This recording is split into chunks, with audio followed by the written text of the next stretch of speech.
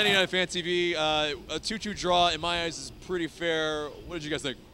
Well, I didn't see that goal that got called back when Nycfc scored, but from what I saw, like both teams were playing pretty well on both sides of the ball. Sometimes they couldn't finish, and sometimes I think it was kind of on the ref too. But all in all, I can't really argue with the result. I'm glad we got a draw. I mean, it's better than a loss. So. Yeah, I'm very much in agreement. But at times it was there were chances where it was a winnable. But this game was winnable. But I have to attribute that to Joseph Martinez being constantly on side the majority of the game, and that one instance where that play got called back via VAR is a good case for Joseph to please stay on sides.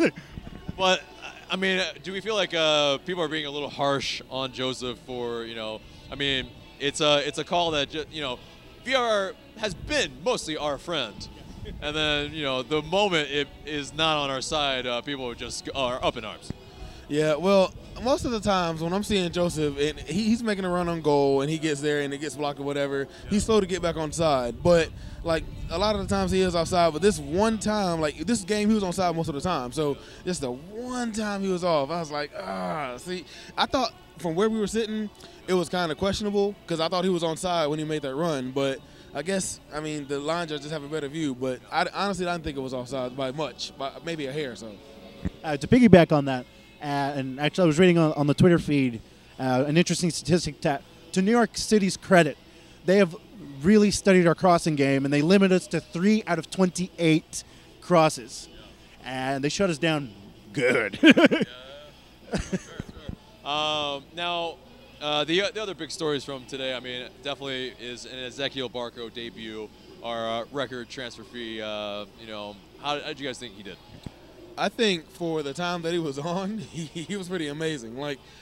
Just shifty on the ball and making good runs on and off the ball. So for him to do what he did and the amount of time that he had, just wait until he gets a full 90. They're not going to be ready. Yeah, I think he did well. He still needs some more. He needs to play some more minutes to get comfortable playing on turf, just to finally flex the muscles. Now we play LA Galaxy next week. How do you prognosticate that's going to happen, and especially against Zlatan Ibrahimovic? The man is a legend in his own right. He's in a league of his own. They've been playing pretty well since he's been there.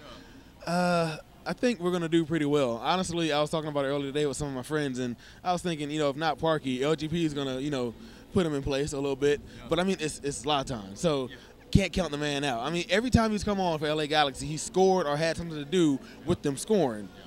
So it's going to be a tough match, just like it was today. I just hope we can hold out. It's Zlatan, man.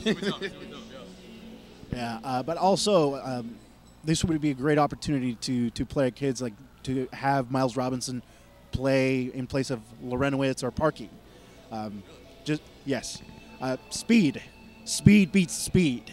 Well, the thing is, Zlatan, he doesn't have his speed as much anymore, but what he does have is his wiliness. And, I think we're going to need those veterans to be able to cope with the runs he's going to make, the movement that he's gonna make. Miles Robinson might have been more better suited for this game, maybe. But what do you think? Still Miles Robinson? Yes, Miles Robinson.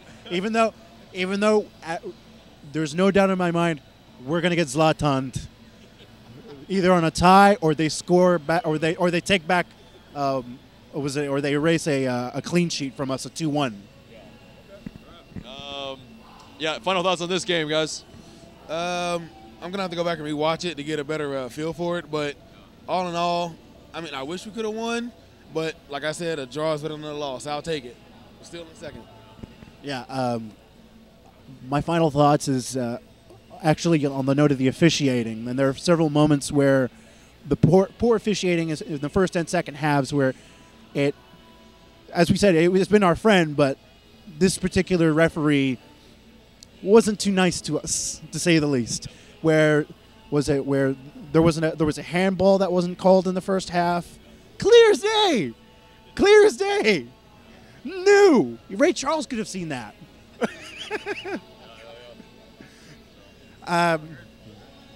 So yeah, definitely. But the refs aren't always going to be our friends every single time. I mean, not that they are even allowed to do that, right? So.